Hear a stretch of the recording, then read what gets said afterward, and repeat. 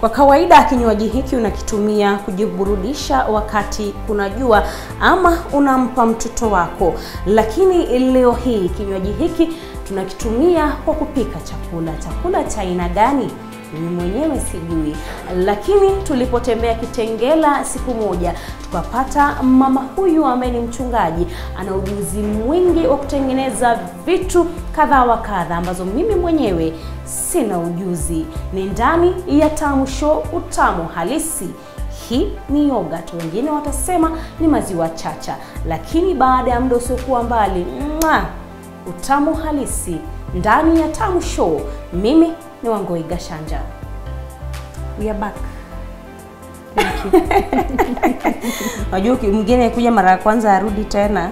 Sijui walisema unampea jembe. Akalime? Sasa leo natupea jembe. Hii ndio tutalima leo.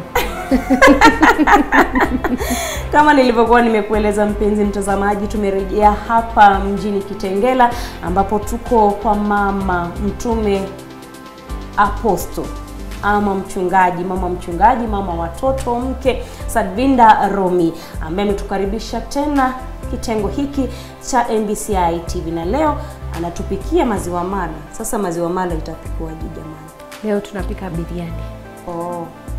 Si maziwa mala. Kwa kutumia maziwa mala? Ndio kabisa. Sasa si uache niende tu nikule nayo ugali, story ishe. Kile nitapika ukishamalizana na hii biriani na hii maziwa mala. Hautatamani hiyo ugali tena. Kwa hivyo leo biriani. Leo biriani. Na naona kuna nyama, mayai, maziwa. Ushanichanganyisha, wacha tulikwambia ukweli. Tutaenda step by step. Mafuta, nyama, mayai, maziwa mala. How do you even combine all those things? You will see. Kwa hii tumbo moja? Utaona. Yakichanganyishwa yote pamoja. Utaona vile itatoka. Biriani chakula cha Kiswahili, cha Kikuyu, cha Wahindi. Unajua wewe kabila ndio ulikosa. Waswahili. Waswahili wana biriani yao. Ukienda India unakuta biriani. So lakini leo tunapika Kiswahili. Biriani ya Kiswahili. Yes. Haya, kazi kwako. Asante. Kwanza kabisa tuko na kilo 2 ya nyama ya mbuzi. Ambaye tumeshaosha, lakini kwanza nitanawa mkono. Kisha tukaweze kuendelea kwa sababu kuna mahali ambapo nitatumia mkono. So, tutaenda step by step.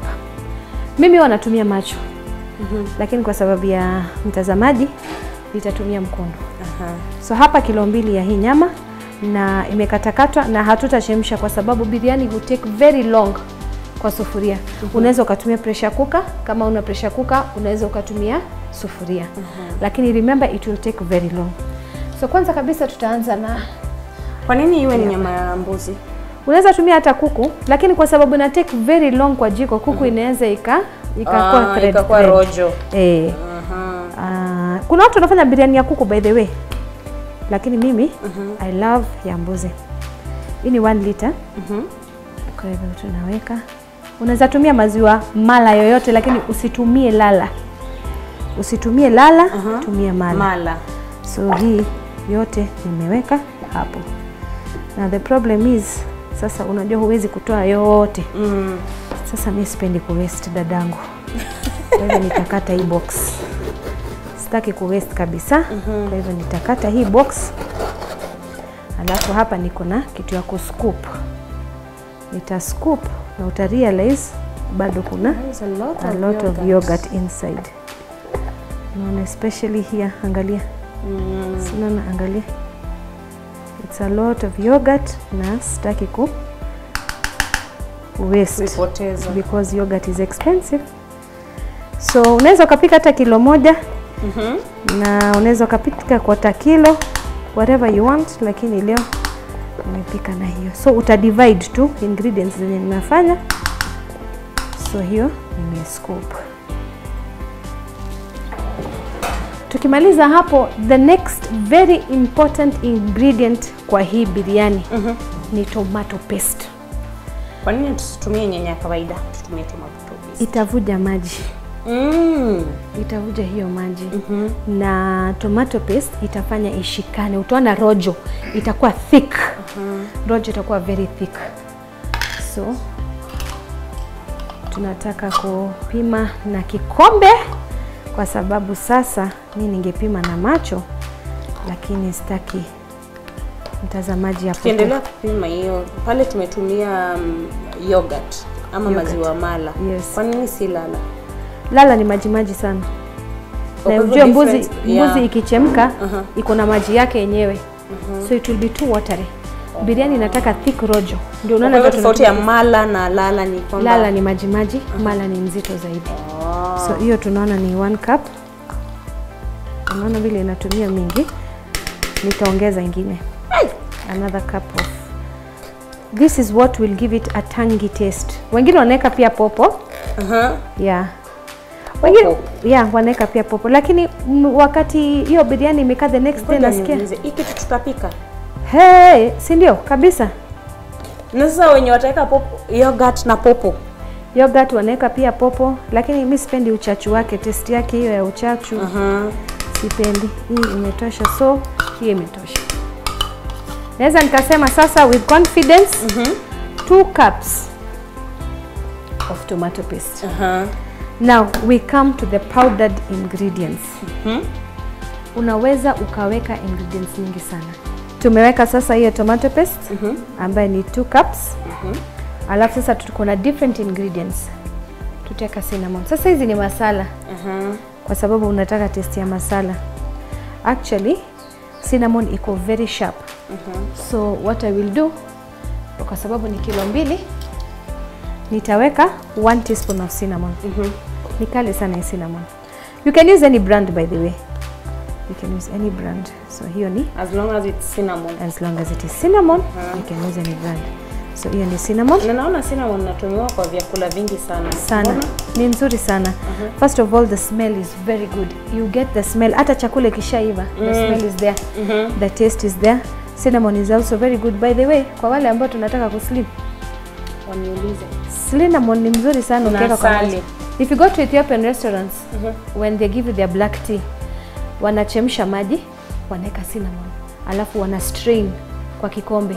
Wakikuletea kwa hoteli, unakuta unaweka tea bag alafu maji already kuna boiled cinnamon. The taste. Unaweza uliza ni tea bag gani, but it's the cinnamon. So unaweka hiyo 1 teaspoon. Cardamom nayo unataka kuweka kidogo. Sasa hapa hata waitu nini? Utaona producer kesho ataanza kufanya hivyo. Alafu sasa cardamom ili iliki. Sawa? Unaweka tu 1/2 teaspoon. Manake pia ni very sharp. Iliki harufu yake ni nzuri sana. Hata kwa chai. Na pia it's good for digestion. Okay. Yeah, very good for digestion. Alafu tunaona hapa kuna mustard seed. Mustard ni cumin. Cumin seed zile zenye ziko na very, unasikia Yesu anasema chembe cha haradali. Ndio hiyo sasa. Mustard. Sasa mustard pia ni kali sana pia. Tutaweka hii 1/4 teaspoon. Hiyo 1/4 kwa kilo 2. Yeah. 1/4 kwa kilo 2. Alafu my favorite spice, coriander. Coriander sasa hii ni dania. Hii sasa nitaenjoy nayo. I'll enjoy myself with it. Nimeweka hiyo na niteka ingine 2 tablespoon. Coriander is beautiful. I will even add the third one. It is very beautiful. Itatoa very nice. Don't get worried about all these spices. That was the question nilikuwa nataka kuuliza. Zitaingia ndani. They are too much. No, zitaingia ndani ya hiyo nyama. You won't even nini. So we have garam masala. Garam masala I'll only put 1 tablespoon. Garam masala ni sasa masala zote but mixed together. So 1 tablespoon. Okay, I like spices. Naweza weka another tablespoon lakini umecomplain wacha nisiweke. Then what you should not miss, kitunguu saumu, tangawizi. Okay? So here we have tangawizi, which is ginger. So this is freshly ime. Now what we do is we put it in the fridge. Ndio unaona iko ngumu. So nimeweka tablespoon 1. Alafu kisha tutatoa hivi because naweka kwa freezer, siweki kwa fridge. Ndio isikwe black, isiharibike. So hiyo ni tablespoon 1. Hiyo ni tablespoon heaped. Ingine ya pili na nitaweka tablespoon nyingine. This is 2 kilos of meat. So I am being generous with the spices. Yeah, with the spices. You will not even, unajua tena kumbuka mala itakata. Kwa sababu ina uchachu wake. Sasa hiyo ni hiyo 3. Alafu sasa tunataka kuweka garlic.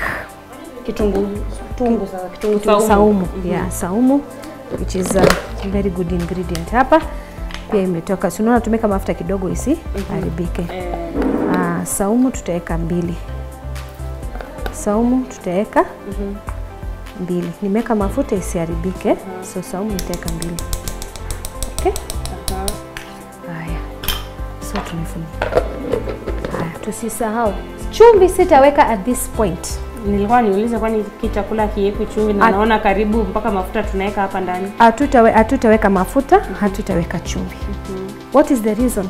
Chumvi inafanya nyama ikuwe ngumu. Hata ukichemsha nyama usiweka chumvi. Now usually I would work with my hands. Lakini wacha ni work na spoon for the sake of hygiene. So una mix his ingredients zote pamoja. Unaona? Una mix, una coat every piece of nyama with this ingredient. Na usijali pia zikiwa kwa sufuria they'll be coated, but it's good you una coat all the ingredients pamoja. So this is also like a marinade. Una marinate. Unaona? Almost like the process of chicken tikka. This is almost the process of chicken tikka. Actually, kama sasa hii ingekuwa chicken tikka, ingekuwa sawa. Kenye ningeongeza hapa ni rangi peke yake, orange kidogo. So ndio hiyo, tuna coat every piece of the meat. Sasa hizi every piece is coated. Na usiweke chumvi kabisa tafadhali. Usiweke chumvi kwa sasa. Ndakuonesha stage ya chumvi. Na ikiwa mtu hana hivi vitu vyote ama hizi spices zote. Kama hauna spices zote, unaweka tu vile nimefanya, tumia tu garam masala. Garam masala iko na all the spices. Nenda tu ununue garam masala uweke, usimiss coriander. Garam masala na coriander, they are very important. Na ujue coriander ni dania, inaweza ikapatikana hata tu pale kwa soko. Can you use ile ambayo ni original, si powder? Hapana, for this lazima side ikuwe powder. Unajua dania ukipika chakula inataka uweke last moment. Unaona? Huwezi weka dania mbichi hapa. Many ingredients here want to be powdered. Why? Because you want them all to zingie ndani hapa. So mimi nimemaliza. What we are going to do, tutachukua pressure cooker because we are saving on time. Kama una pressure cooker unaweza ukachukua sufuria pia ya kawaida. Nitakuonesha wakati imeiva, how do you know. So what I'm going to do is nitachukua pressure cooker yangu. It's a clean pressure cooker and then we're going to put the meat, all of it tutaiweka hapa. All of it. Yes. So yeah.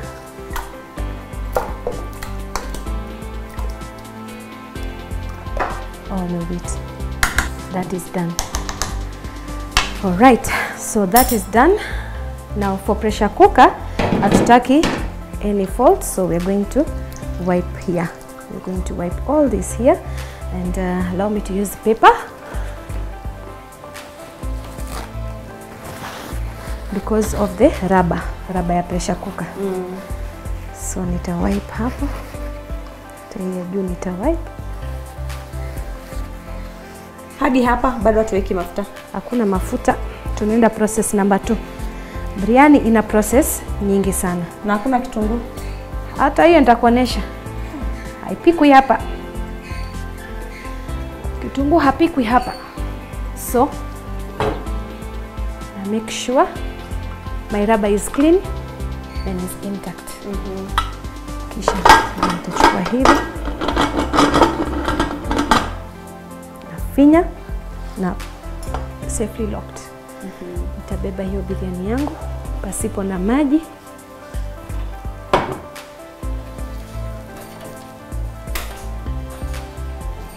Kisha nitaasha kuka yangu hiyo kubwa na nitaekelea. Unaweza ukaweka medium heat so that all the ingredients don't burn. So hapo nimeweka medium heat. Inaendelea hapo katika medium heat. Wakati hii inaendelea, tutakuja tuweze kufanya kazi nyingine hapa.